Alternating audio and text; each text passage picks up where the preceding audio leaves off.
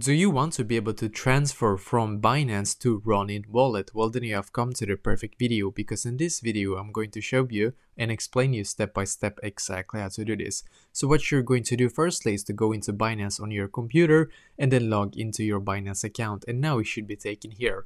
What you're going to do now on Binance, then you're going to actually hover over, not this one right here, but what you're going to do is to click on this symbol right here, as you can see.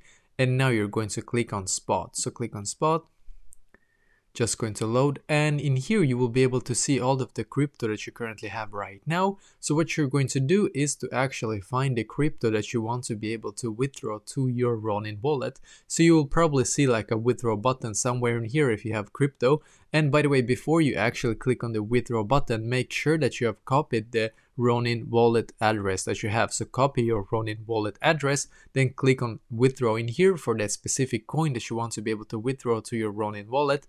And after that, you will be able to be taken to the next page where you can actually paste the wallet address. But if it says error, by the way, make sure that you remove Ronin and the colon basically, and just have the address, or the address after that, and then you will be able to actually transfer to your Ronin wallet. So basically that is exactly how to do this.